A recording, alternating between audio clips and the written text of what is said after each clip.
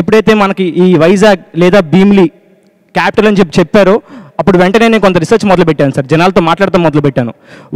జనాలందరూ కూడా ఒక వ్యవస్థ మొత్తం అంతా చేరి సీఎం వస్తున్నాడు, మన ఘన స్వాగతం పలకాలి, మానవహారం చేయాలని చెప్పినా కూడా రానంత జనాలు ఒక వ్యక్తిగా మీరు వచ్చినప్పుడు వైజాగ్ మిమ్మల్ని లేదా ఉత్తరాంధ్ర మిమ్మల్ని స్వాగతించింది సార్. వాళ్ళందరూ మిమ్మల్ని నమ్ముతున్నారు. కాబట్టి వాళ్ళు చెప్పిన కొన్ని సమాధానాలు మీ ముందు, అంటే వాళ్ళు ఇచ్చిన కొన్ని సూచనలు మీ ముందు పెడతాను సార్. నేను మనకి ఏదైతే జగన్మోహన్ రెడ్డి గారు ఉన్నారో ఆయన కౌలు రైతులు కులాలు చూపి కులాల మధ్య చిచ్చు పెట్టారు సార్. అదేవిధంగా తెలుగు ఇంగ్లీష్ మీడియం అని చెప్పి చిన్నపిల్లల మధ్య చిచ్చు పెట్టారు సార్. లాంగ్వేజ్ బ్యారియర్స్ పెట్టారు, లాంగ్వేజ్ మీద చిచ్చు పెట్టారు. రిలీజన్ అంటే మతాలకి కొన్ని జీవోలు తీసుకొచ్చి లైక్ జీవో నెంబర్ 238 లాంటి జీవోలు తీసుకొచ్చి చర్చిల కోసం ఒక 15 లక్షలు కేటాయించి కట్టడానికి, లేదంటే 5,000 రూపాయలు పాస్టర్లకు ఇస్తున్నానని చెప్పి దీని ద్వారా మతాల మధ్య చిచ్చు పెట్టారు సార్. ఇప్పుడు ప్రాంతాల మధ్య కూడా చిచ్చు పెడుతున్నారు సార్. సరే జనాలతో మాట్లాడుతూ వెళ్దామని చెప్పి ఒక ఆటో ఎక్కాను సార్. ఆ ఆటో డ్రైవర్ని అడిగాను అనమాట, ఏంటన్న పరిస్థితిని అడిగాను సార్. అతను నాకేం చెప్పాడంటే ఇంకా తిడత మొదలు పెట్టాడు. ఏంటనేది మాకు రాజధాని అన్నారు, అదన్నారు, ఇదన్నారు, ఓ 10,000 ఇచ్చాడు జగన్ అన్న, మాకు పోన్లే మాకు మంచి చేస్తాడని చెప్పి అనుకున్నాము. ఆ 10,000 కాస్త పట్టుకున్న ప్రతిసారి పోలీసులు 2,000 వద్ద నుంచి లాక్కుంటున్నారు. ఆ 10,000 కాస్త ఒక 5 నెలల్లో పోతున్నాయని చెప్పన్నారు సార్. 2 నెలల్లో పోతున్నాయని చెప్పన్నారు సార్. ఏవైతే ఒక 5 నెలల్లో ఇచ్చిన 10,000 కూడా పోతున్నాయని చెప్పాడు సార్. ఈ క్యాపిటల్ ఇష్యూ వచ్చేసరికి ఒకటే మాట అన్నాడు సార్, వాళ్ళు ఇచ్చిన 10,000 5 విడతలు అయిపోయిందా అంటే పోలీసులు పట్టుకున్నప్పుడు 2,000 కేసులు రాస్తున్నారు సార్. ఫైన్లు పెంచారు. 5 సార్లు పట్టుకుంటారు. 5 సార్లు పట్టుకుంటున్నారు సార్. సో ఇచ్చిన 10,000 వెంటనే తీసేసుకున్నారా? అవును సార్. పోలీసులు ఇప్పుడు ఎలా అంటే సార్, ఇదివరకు ఒకసారి ఒక రోజు ఆపితే చలన రాస్తే 24 గంటలు ఉండేది సార్. ఇప్పుడు ఫోన్లో ఫోటోలు తీసి పంపించేస్తున్నారు సార్. మరి దాని ద్వారా మరి డబ్బులు ఎవరు అడుగుతున్నారో మాకు అర్థం కావట్లేదు. కానీ దాని ద్వారా ఒకే రోజు 2-3 ఫైన్లు కడుతున్నారు సార్ అందరూ కూడా. ఆటో డ్రైవర్ ఏం చెప్పాడంటే, అన్న మనకి వైజాగ్ ఇప్పుడు మా క్యాపిటల్ని దొబ్బుకెళ్ళిపోయాడని చెప్పి అన్నారు సార్. మా క్యాపిటల్ని వైజాగ్ వాళ్ళు దొబ్బుకెళ్ళిపోయారని చెప్పి అన్నాడు సార్. అదేంటన్నా అలా అంటున్నామంటే, హుదూద్ వచ్చినప్పుడు మా ఏరియా వాళ్ళంతా కలిసి కొంత డబ్బులు మేము వేసుకుని మేము హుదూద్కి వాళ్ళు పంపించామన్నా, కానీ ఈరోజు వైజాగ్ వాళ్ళు వచ్చి మా క్యాపిటల్ని దొబ్బుకెళ్ళిపోయారు, ఇదే న్యాయం అని చెప్పి అడుగుతున్నాడు సార్. అతను నాకు ఆటో దిగేటప్పుడు ఎక్కడి నుంచి వచ్చావు అని చెప్పి అడిగాడు సార్. వైజాగ్ అని చెప్పడానికి భయం వేసింది సార్. ఎందుకంటే వైజాగ్ అని చెప్తే మళ్ళీ ఏం తిట్టుకుంటాడా అని చెప్పి వెళ్ళిపోయాను సార్ నేను. సో ఇలా వాళ్ళు ప్రాంతాల మధ్య గొడవలు పెడుతున్నారు సార్. ఇక్కడ చాలామంది ఉత్తరాంధ్ర నుంచి వచ్చిన వాళ్ళు చాలామంది ఇక్కడ ఉపాధి పొందుతున్నారు సార్. రేపు పొద్దున్న క్యాపిటల్ మేము తీసేసుకునే భావనలో వాళ్ళు ఉంటే కనుక వాళ్ళ కోపానికి మేము బలవుతామని చెప్పి మేము భావిస్తున్నాను సార్. ఇదివరకు ఎలా తెలంగాణలో ఆంధ్ర వాళ్ళు బలయ్యారో ఇక్కడ కూడా మేము బలవుతామని మేము భావిస్తున్నాను సార్. విజయసాయి రెడ్డి గారు మొన్న ఒక వ్యాఖ్య చేశారు సార్. 27 క్యాబినెట్ మీటింగ్ అయింది సార్. క్యాబినెట్ మీటింగ్లో క్యాపిటల్స్ గురించి చెప్తామని చెప్పి అన్నారు. కానీ ఒకరోజు ముందే భీమిలిలో కార్యకర్తల సమావేశం పెట్టి కార్యకర్తల సమావేశంలో భీమిలియే క్యాపిటల్ అని చెప్పి ఆయన డిక్లేర్ చేశారు సార్. ఏదైతే క్యాపిటల్ మన 27న మన మంత్రి మండలి సమావేశం అయిపోయిందో ఆ రోజు పేర్ని నాని బయటకు వచ్చి ప్రెస్ మీట్లో విజయసాయి రెడ్డి కేవలం ఒక రాజకీయ నాయకుడు మాత్రమే, అతను చెప్పిన దానికి చట్టబద్ధత లేదు, మా పార్టీకి సంబంధం లేదని చెప్పి అన్నాడు సార్. మరి చట్టబద్ధత లేనప్పుడు ఒక పార్టీ వ్యక్తి మాట్లాడినప్పుడు వాళ్ళు ఎందుకు విజయసాయి రెడ్డి గారికి షోకాజ్ నోటీస్ ఇవ్వట్లేదు సార్?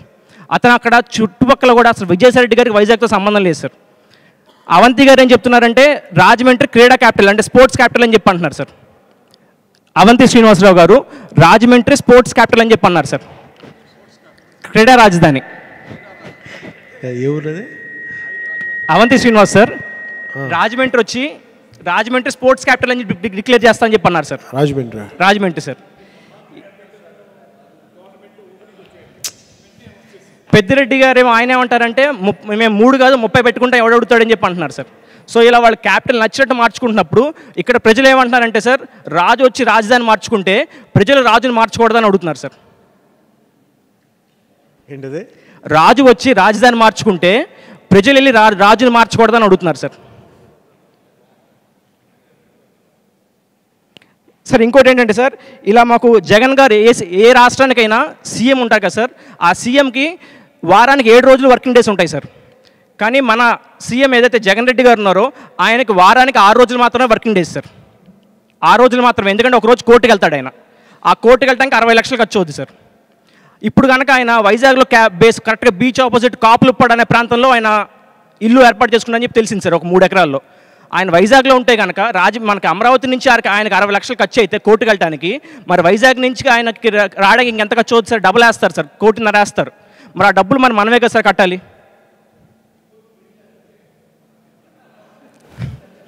సో ఇలా 6 రోజులు ముఖ్యమంత్రి మనకు ఉన్నాడు సార్. ఈ 6 రోజులు అయినా ఎప్పుడు వైజాగ్లో ఉంటాడు, ఎప్పుడు రాజధాని అమరావతి వస్తాడు, ఎప్పుడు కర్నూలు వెళ్తాడు సార్? ఉన్న టైం అంతా ఆయనకి ఉన్న 6 రోజులు కూడా ఇలా పోతున్నాయి సార్. నెక్స్ట్ ఇంకోటి అంటే మనకి బొత్స గారు, అక్కడ ధర్మాన్ ప్రసాద్ లాంటి నాయకులు ఉన్నారు సార్. వాళ్ళందరూ ఇప్పటికీ మన ఉత్తరాంధ్ర నుంచి వచ్చిన నాయకులు సార్. మీరు ఎప్పుడు ఒక మాట చెప్తారు సార్, ఉత్తరాంధ్ర ఎప్పుడు వెనకబడిన ప్రాంతం కాదు, వెనక్కి నెట్టబడిన ప్రాంతం అని చెప్తారు సార్. వీళ్ళందరూ కూడా సుమారు 10 ఏళ్ల పాటు మంత్రివర్గంగా మన కీలక మంత్రి శాఖలో పనిచేసిన వాళ్ళు సార్. ఇప్పుడు బొత్స గారు మంత్రి అనుకుంటున్నాం కదా సార్, ఆయన జగన్ గారు కనుక జైలుకి వెళ్ళిపోతే సీఎం అవుదాం కూడా ఆయన ప్లాన్లో ఉన్నారు సార్ ఆయన. మరి అంత ఆస్పిరెంట్స్ ఉన్న వ్యక్తి, ఉత్తరాంధ్రకు నాయకత్వం వహిస్తున్న వ్యక్తి, ఆయన చేసే వ్యాఖ్యలకి, విజయసాయి గారు చేసే వ్యాఖ్యలకి చాలా డిఫరెన్స్ వస్తుంది సార్. ఒకళ్ళు చేసింది ఒకళ్ళు తప్పని చెప్పుకుంటున్నారు. దీని ద్వారా ఏంటంటే అక్కడ మొత్తం అంతా ఒక లాబింగ్, ఒక కంప్లీట్ ఒక ఇన్సైడ్ ట్రేడింగ్ మెథడ్లో వెళ్ళిపోతుంది సార్. మనకి ఏవైతే లూలు అంటే మాకు ఉత్తరాంధ్రకి ఉన్న సమస్యలు ఏంటి సార్, వెనకబాటుతనం, మెయిన్ నిరుద్యోగ సమస్య సార్. లూలు అనే సంస్థ వచ్చినప్పుడు మాకు సుమారుగా అక్కడ ఉన్న లోకల్స్కి 7,000 నుంచి 10,000 లోకల్ యూత్కి ఉద్యోగాలు ఇస్తా అని చెప్పి అన్నారు సార్. ఆ కంపెనీ ఏంటంటే ఎక్కువ కోట్ చేసిందని చెప్పి ఆ కంపెనీ పంపించేశారు.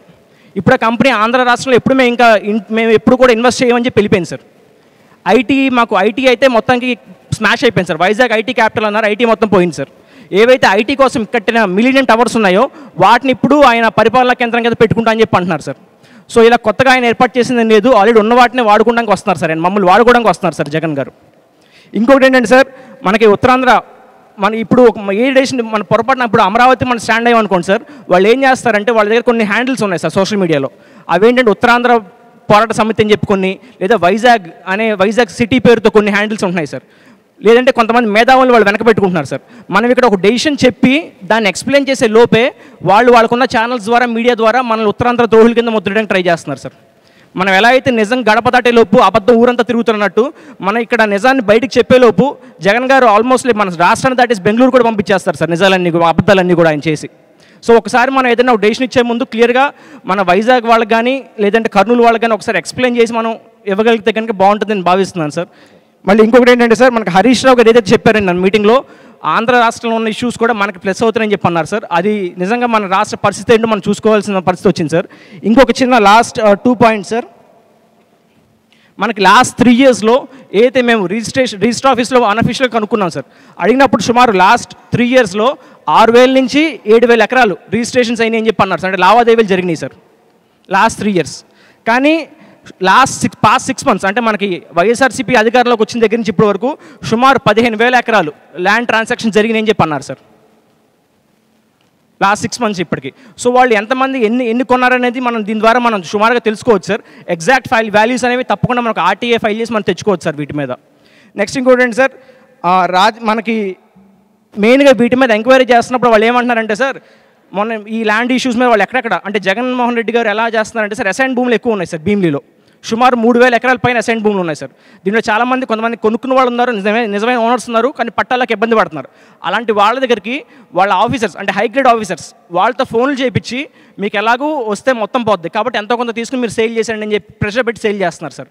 ఇవి ఎంక్వైరీ చేస్తున్నాం అని చెప్పి వాళ్ళు మాకు ఇచ్చే సజెషన్స్ ఏంటంటే, కుర్రోడు వీనికి చాలా భవిష్యత్తు ఉంది, భవిష్యత్తు పాడు చేసుకోకని చెప్పి వాళ్ళ మనుషులతో చెప్పిస్తున్నారు సార్ వీటి మీద ఎంక్వైరీ చేస్తున్నాం అని చెప్పి. సో ఒకసారి మీరు కనుక వీటి మీద సమగ్ర దృష్టి పెట్టి మాకు ఉత్తరాంధ్ర మీద మీరంటే చాలా ప్రేమ సార్. ఎందుకంటే హుదూద్ వచ్చినప్పుడు మొదటిసారి 50 లక్షలు ఇచ్చింది మీరే సార్. మన తర్వాత తిత్లీ తుఫాన్ వచ్చినప్పుడు అక్కడ ఉండి వారం రోజుల పాటు పనిచేసిన వ్యక్తి మీరు సార్. మీరు చెప్తే అక్కడ ప్రజలు నమ్ముతారు సార్. కాకపోతే ఒకసారి మేము అడిగే రిక్వెస్ట్ ఏంటంటే, వైజాగ్ మన క్యాపిటల్గా మేము కోరుకున్నాం. ఎప్పుడంటే మనకి అమరావతి అని చెప్పి ఫైనల్గా డిసైడ్ చేయకముందు మేము కోరుకున్నాం సార్. అమరావతి అన్నాక మేము అన్ని సర్దుకున్నాం సార్. కానీ ఇప్పుడు జగన్మోహన్ రెడ్డి గారు వైజాగ్ క్యాపిటల్ అని చెప్తే మేము ఆనందించేవాళ్ళం సార్. ఎప్పుడంటే అసెంబ్లీలో ఆయన ఎప్పుడైతే అమరావతి మీద డిస్కషన్ వచ్చిందో, ఆయన రోడ్ల మీద తిరగకుండా ఆయన ఎమ్మెల్యేలతో అసెంబ్లీలో కూర్చుని వైజాగ్కి రావాలి అని చెప్పి పట్టుబట్టి అప్పుడు తెప్పించుంటే చాలా ఆనందపడేవాళ్ళం సార్. కానీ ఇప్పుడు వీళ్ళ రైతులు పొట్టకొట్టి తీసుకునే ఉద్దేశం అయితే మాకు లేదు సార్. తప్పకుండా దీని మీద ఉత్తరాంధ్ర ద్రోహులు అని చెప్పి వాళ్ళు మన మీద ముద్రేసే లోపు మీరు ఒక కరెక్ట్ ఎక్స్ప్లెనేషన్తో మమ్మల్ని కూడా ముందుకు నడిపించాలని మేము కోరుకుంటున్నాం సార్. జై Janasena. Thank you. Hi hello నమస్తే, it's me Madhavilatha. Please subscribe. Hi, I'm Manara Chopra and please subscribe. Please subscribe. Please subscribe. Please subscribe. Please do subscribe. Please subscribe to Tambola TV. Tambola TV. Chaka. Please do watch and subscribe Tambola TV.